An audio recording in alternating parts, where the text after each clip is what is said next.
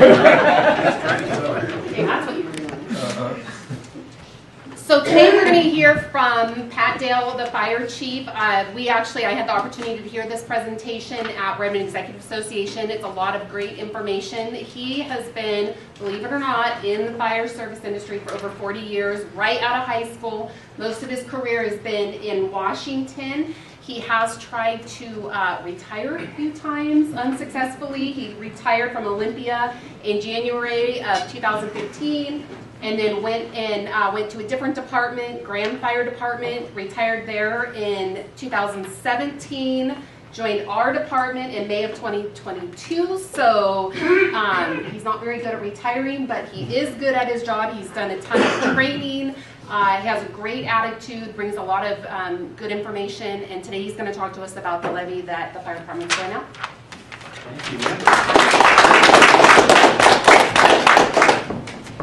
Great introduction. Thank you, Amber, for pointing out my failures. Big failure at retirement. Maybe you love your job, that's why you keep coming back. That's what it is, yeah. And I'm a failure at retirement. Thanks for having me here. I think I was here about a year ago, right, Ron? And the message is similar, but it's a lot more specific now. I'm here to talk to you specifically about a levy. So that, I think I might have mentioned in sort of a spoiler alert a year ago that might be coming. Here we are to talk about the levy. I'm going to have some statistics here. It has nothing to do with cover up or support in the way that we just heard about relative to that. And it's sort of, Amber sort of gave away the rest of what I was going to say. I have about a year and a half here. Thanks for having me in Redmond. I love it here. Before that, it was about 41 years now as it is in a place that, here's what I would have said, at the place that hosts the highest peak in the Cascades at 14,411. Where is that? Okay. That's Mount Rainier, Seattle area. So it's Kent Fire Department, where I started, suburb of Seattle, about 17 years. 17 years in the capital city of Olympia, and then 5 years in a fire district that was very similarly situated to Redmond, which is a fire district also. So that's the experience I bring to this conversation. Thanks for having me. I have about 20 minutes, so I'll keep that down to about 45. I'll do the best I can. I could go. He said that he'll stay afterwards for as long as everybody wants to ask him questions. As long as people want to stay, I'm happy to stay. I could go on and on about your Redmond Fire Department. The people are fantastic. So this is about growth and the levy. Of course, I use a slide deck just to remind me as I look at it what I wanted to talk about at one point. I might not be in the view of your recording as I move around. Sorry about that. So just to briefly describe our fire district, the area that we serve, we serve not only the city of Redmond, but also Klein Falls, which serves Eagle Crest, Terrebonne, and unincorporated areas of Deschutes and Jefferson County. 133 square miles for fire suppression, fire control, and then 294 square miles of an ambulance service area. We provide ambulance service, transports to hospitals also. That's a huge area. It's different than my experience from the state just north of here. By the way, you now know that it was Washington State. Am I okay here? Yeah, okay, thank you. You're fine. Thanks for having me. It's about almost 50,000 residents that we serve, and last year, 7,126 calls to 911 that we went and... Well, if you want the shorter version of my presentation, Amber, to take less time, our service is we help people. Our phone number is 911. Are there any questions? That's the Reader's Digest version of what we do. I'm going to take a few more minutes here. All right, and to continue on, we have 4 staff stations. One of them at the airport right here, downtown Redmond, Klein Falls, and Terrebonne. 58, so I say operations in this slide, a term that's first responders, firefighter, paramedics, firefighters. They're all the same name for the same people. We have 58 of those that ride the medic units and fire trucks. 6 administrative, 2 fire and life safety, 2 training, and 5 board directors. 3 of them are here today that provide governance and finance over our district. Here's a slide that I accidentally went through too fast. It's our mission statement. I won't necessarily, well, I probably will read it because it's important. This came from a strategic planning process that I recently led our organization through. So we have a 5-year strategic plan. And in that process, the 16 stakeholders we had in the planning process came up with this mission statement. And they really spent a lot of time with this, so the words do have meaning. Redmond Fire and Rescue is a family. That word was chosen carefully, as most of them were. Public safety professionals whose mission is to provide exceptional customer service dedicated to saving lives and property through prevention, preparedness, problem solving, and effective emergency response to all members of our community. That's our mission statement. Whoops. Now it's about growth. So, is there growth coming to Redmond still? Is a leading question. I have to assume a lot of you have lived in Redmond for a long time. True? And there's been a lot of growth. Would it be accurate if I describe that growth as explosive in this area? So with the data, thanks for the joke of the day, that I have is over the last 10 years, the population has grown in our fire district, not just the city of Redmond, 26% growth over 10 years. In the same 10 years, it's been a 68% increase in call volume. And that's what I've seen in my 40 plus years at the 3 other agencies. It's very similar. As a population comes in, that is not the statistic that causes a demand in our service. It's the calls to 911 that come along with it that are 3 to 1. You see, that's about 3 times the increase in calls for service to population growth. So as population comes in, to be clear, that's not exactly what causes us, where I'm leading with this is more staffing. We need more people to deliver the service. It's the increase in call volume that's disproportionate to the increase in population. That's what we've experienced in the last 10 years. As I mentioned, we adopted a new strategic plan, a 5-year strategic plan that our board adopted. And this stakeholder group that included citizens, there was a citizen survey and then internal survey. The top weaknesses of our organization identified as staffing and funding, 1 and 2. Does that sound familiar to everybody? Of course. And then recruitment and retention. Let me pause on that. Again, in my 41 years of experience in an agency this size, 10 years ago for sure, if we recruited that we were going to hire new firefighter paramedics, we would get, I would say, 1,000 to 1,500 applicants. Last year, 30. The whole year. In one recruitment, we had a job announcement. We got 30-some applicants that 10 years ago, that would have been 1,500 applicants. Wow. It's remarkable. And I have some thoughts, but I'm not sure what's caused that. Have you experienced that too? Yes. Yeah, it's not just our public sector, but it's remarkable. And I think the pandemic had something to do with it. So recruitment and retention is a weakness. Apparatus costs, of course, and supply chain issues. Those are the top weaknesses of the organization, according to this strategic planning group. We also have a long-range master plan, more in that 20-year range. And then the next bullet, improving response staffing. Last year we hired 3 new positions and we filled 7 vacancies. So thank you for your support. And this reminds me to talk about something else I want to chat out with you for just a moment. There's an organization called Insurance Services Office. Has anybody heard of that? Okay. So it's the agency that puts a classification rating on fire departments, municipal and district, for their services. So currently Redmond has a 3 and then a 10 in the rural areas. That number might not mean anything to you at this point, but it's a classification rating on the fire department. The metrics, the biggest ones that improve the classification, staffing, number 1. Distance, drive time from your place of business or home to a fire station, number 2. Number 3, water systems. Those are kind of the biggest metrics that affect the classification rating. So with adding staffing in this levy that I'm going to talk about in a moment, the The biggest portion of it is going to go to adding firefighter paramedics. That's the metric that has the biggest impact on improving the fire classification rating. We will go from a 3 to a 2 the next time we're re-rated. A 3 to a 2 is an improvement, and there'll be hundreds of thousands of dollars of savings within our fire district that I described that area when we go from a 3 to a 2. So I can't tell you what that would be on your home or business. It's commercial and residential, but it's a fact. I've experienced this before. I'm here to impart facts to you, and then our board members can give you the vote yes, like Gary did with his public safety announcement there. In a similar sized district in Washington, an improvement classification in that case was a 4 to a 3.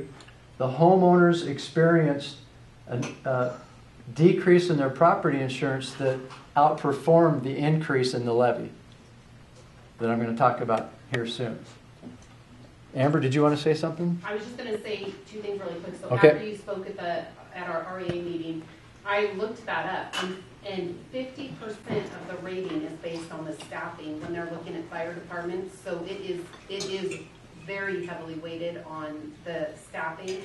And the other thing I was going to say is I see homeowners insurance premiums all the time, obviously, with what I do, and they have gotten really, really expensive. I mean, there's even, I had one like 2 months ago where when the premium came through, I called the agent, and the agent said they basically rated it as if they knew that they would not get to the house in time, it was going to burn to the ground. And because there wasn't a close enough fire department, it was out in Jefferson County. But it has become a huge issue with, you know, the rates and the cost of housing. The insurance is now really, we're seeing really large premiums. You can't even get insurance in most sisters on the western side now. Tollgate, Crossroads, they're pretty much, there's one company, Mutual of Human Claw, that will. They're saying they won't, maybe even long term. And I don't even know what's going to happen is people that have mortgages out there lose their insurance and there's nothing available. And realistically, that's going to happen to everything that's up against the Cascades because Oregon has no appetite for fixing its forest, and so we're going to burn communities once a year for the rest of our lives, probably. And insurance is reflecting that. Yes. So of those, go ahead, Ron. No, I was just going to echo what Amber said. I'm licensed property casualty, and I've helped a lot of friends, in particular Eagle Crest to middle Redmond, and the rates have just been going crazy, absolutely crazy. So it has to do with that. It does. So thank you. I'm presenting again over the next couple of weeks, and Amber and Ron are coming with me tonight. Thank you. I will say that, again, facts. I can't say what it would be here. There's not all carriers use ISO as their source for setting their homeowners insurance rates or commercial. Not all carriers do that, but what we will do when we're re-rated, we'll do a public safety announcement, a campaign to let everyone know that we've just been re-rated. Check with your carrier because you likely will experience a decrease in your property insurance, largely due to staffing. Thank you, Ron and Amber. All right, increasing demand for service. Let me get back to this. So what we provide as a service, again, in 41 years of experience, what this fire department, Redmond Fire and Rescue, does is amazing.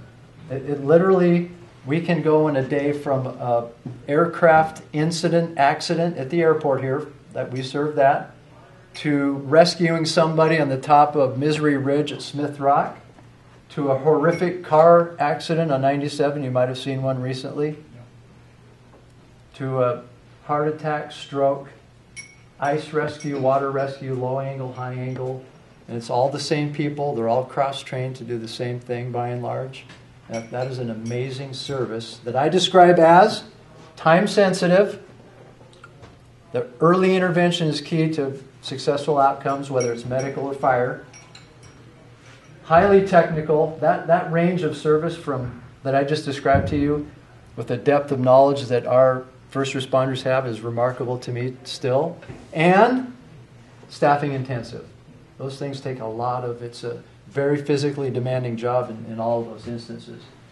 Over the past 3 years, this was the statistics that I could get that reveal. Is that part of the...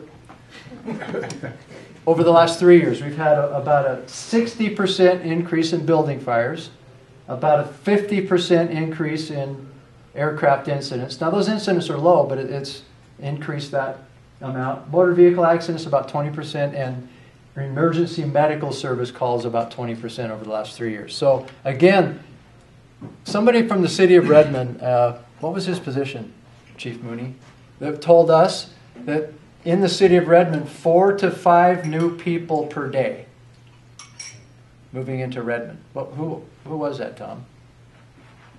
But that's what he told us. 7. What's that? 7. 7? That's what you've heard? Redmond Economic Development. Okay. 7? Yeah. Okay, it's gone up in the last couple of weeks, Tom. Thank you for the statistic. Yeah. 7 people? 7. Yeah. So again, then we look at what we have to be prepared for is to deliver service to a 3-to-1 increase in the demand for our service as that population comes in. And I'll tell you, from my view, I've only been here a year and a half, but Redmond Fire and Rescue today is understaffed.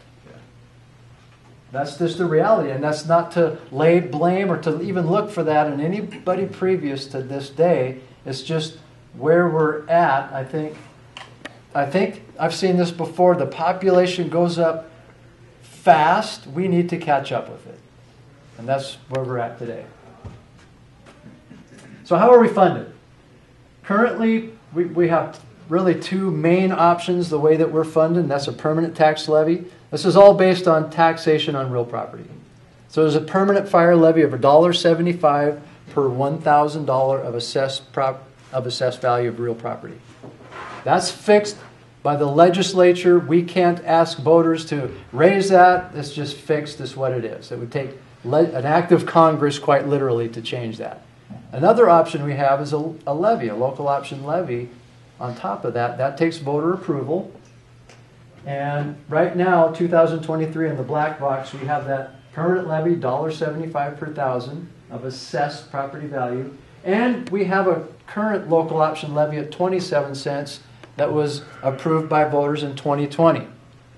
So that's a total of $2.02 per $1,000 of assessed value.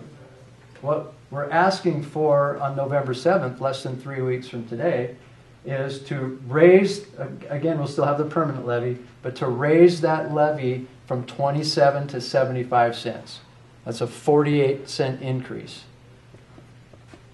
So that's would bring it to $2.50 per thousand of assessed property value.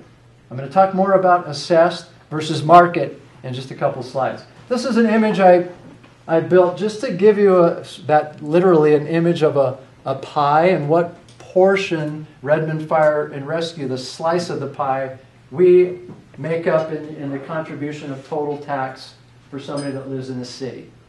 So I put it in blue. You can see it from close up or a distance that blue is Redmond Fire and Rescue. When I did this the first time, I did it in red. And our chief financial officer, she said, you know, Pat, red isn't a good thing in finance. We're talking about finance here, so I changed it to blue. But it's really the city of Redmond and urban renewal, parks, Redmond Parks, school district, COCC, and Deschutes County. And then you can see the portion that Redmond Fire makes up of the total tax contribution. Here's what it looks like if you're outside the city, unincorporated. Very similar. Kind of affected by compression. It goes from 13 in the city to 13% of the total tax pie here. Interesting visual? Yeah, okay, thanks. Our directors, thank you, approved a resolution to have this on the ballot November 7th to ask voters yes or no to approve a levy that really addresses your safety and the safety of the first responders that provide the service. So it's a 5-year local option levy. What it goes to is it helps add new firefighter paramedics. It addresses recruitment and retention. I mentioned that as a weakness. And it's mostly wages and benefits. Some equipment and training. That's mostly when we do hire new firefighter paramedics, we have to provide them with a firefighting ensemble and put them through a 12-week academy. So that's the training and some equipment. What will the local option levy fund? So funding from this levy, that 48-cent increase for $1,000 of assessed value, will be used to hire additional firefighter paramedics, first responders, firefighters. That's all the same name for the same people. And will enhance recruitment and retention programs, increase the reliability and response times, reduce the need to cross-staff, and increase the staffing to 3 firefighter paramedics on the engines. So let me chat about this slide just a moment. Cross-staffing. What that is, it's not cross-training. Cross-training is good. When we're all of our members, by and large, are trained at fire suppression, whether it's wildlands, structural fires, hosting an out-of-control fire, and medical. Paramedics. They're cross-trained to do both. We deliver that service, whether it's in a medic unit, ambulance-looking vehicle, or fire truck. Cross-staffing, however, affects response times negatively.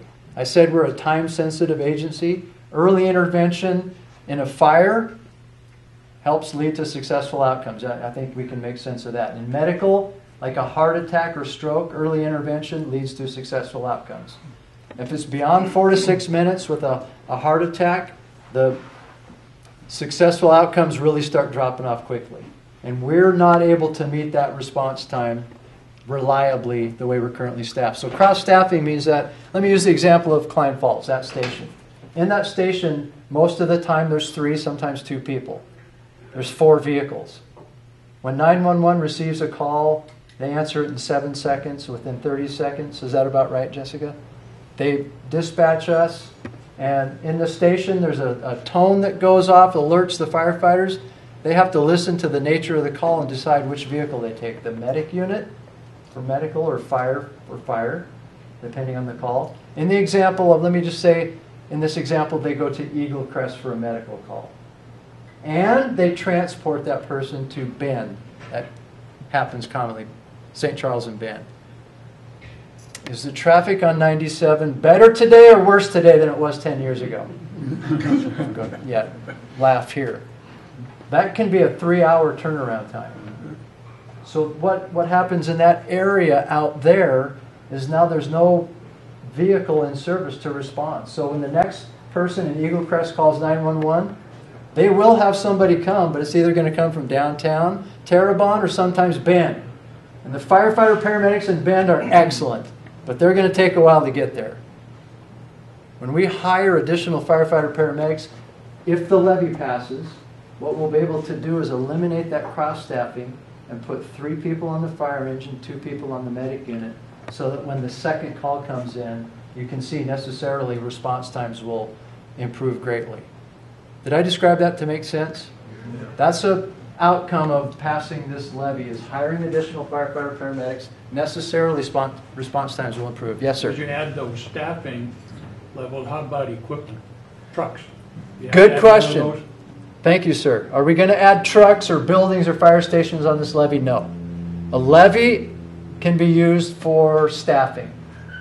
Bonds are what would be the source of revenue for capital needs. And this is not that case.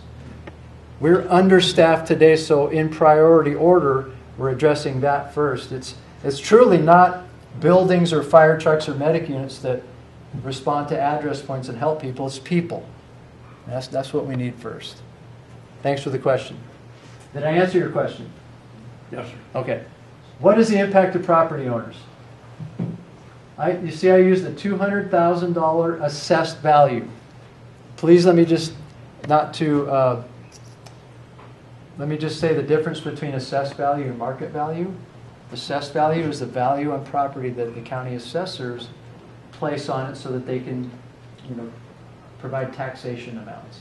Market value is that agreement between property owners and buyers on what is the current market value that they can get from their home. The average assessed value residential property in our district this year is $215,000. So I used 200 as a round number so you can make sense of that.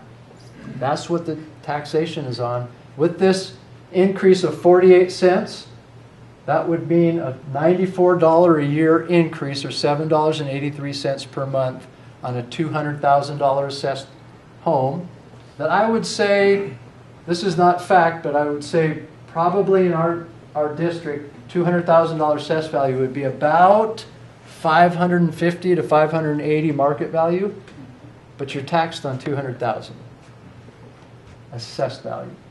So that's what that means to property owners. If it doesn't pass, that's a question. Pat, Dale, what happens if it doesn't pass? We'll probably, frankly, have to be out on the ballot again, because this is the source of revenue that we have an option to increase. And if it continues to not pass, then we'll have to have a discussion about how we deliver service. This image I used because I anticipated a question: what is all of the money used for if this levy passes? Well, $94 a year. I used the $100 bill image, and to the penny, this is what that revenue would be used for. It's 100% people. It's interesting. On the left side represents, I used here 9 new firefighter paramedics. That's what, to the penny, that's for their wages, benefits, and pension. On the right side is those COLAs, and increase in health care and pension has gone up a lot. I don't know if you can relate to that, but that's our world. So that's to the penny what the funding goes towards. Is that an interesting graphic? I wanted to be prepared for what does the money go for exactly. That's it. Next steps, coming down the home stretch. Just about done. Simple majority. If it passes November 7th, property owners will see an increase in their taxes starting in July of 2024. The current local option levy expires in June of 2025. If it passes this November, this new increased levy rate of 48-cent increase, we will not levy the final year of the 27-cent levy. We will forgive the final year of the 27-cent levy. It will become the new 75-cent levy for the next 5 years if it passes. If rejected, again, I said you'll likely see us back out on the ballot again, because as population continues to grow, our demand for service is triple that amount, and we fall further behind on response times. Response times will continue to worsen if population is coming. We see that. So will the demand for service. That's a fact. Pat, we did not give you enough time today. I tried to expedite. But please do, if you could stay for questions. I will. I'm sure there are some. So you guys are coming down. Happy to do that. Thanks for having me. I do have gifts for you 3. Oh, thank you. You can't go, Jessica and Tom also. This is just a little thank you for taking time out of your busy schedule. Thank you. Thank you. I'm taking the picture, Michelle. Thank you. Thank you so Can I much. say one quick thing? Please. Since I'm being on the board, I'd like to represent the 3 board members, including myself, that are here. We would like to ask you to vote yes. And I would also like to ask you to show support. I have some yard signs in my car, or if I can get your address if you'd like to put a yard sign at your place of business or home, I'd love to put one out there for you, so let me know too. Thank you, Jessica. Okay, in honor of our speakers today, aspire rather to be a hero than merely appear one. Oh.